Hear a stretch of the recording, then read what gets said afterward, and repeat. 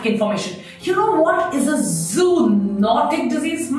Sounding a little scary and different and maybe even very difficult. Zoo stands for animals and notic stands for transmission. So there are diseases like the anthrax from cattle or the rabies from dogs. These are those diseases which come to humans from animals. Although animals should be treated with love and respect, but every single time that we come close to an animal, it's very important to wash our hands thoroughly, because these animals could act as vectors where they transmit these deadly, dangerous diseases to humans. They say 6 out of 10 diseases which happen to humans could come from animals, and they're not only of bacterial but viral, helminthic, protozoal and whatnot origin. So safety is in your own hands after every contact with an animal, however cuddly he or she might be. It's very important to wash your hands so as to stay away from these zoonotic diseases.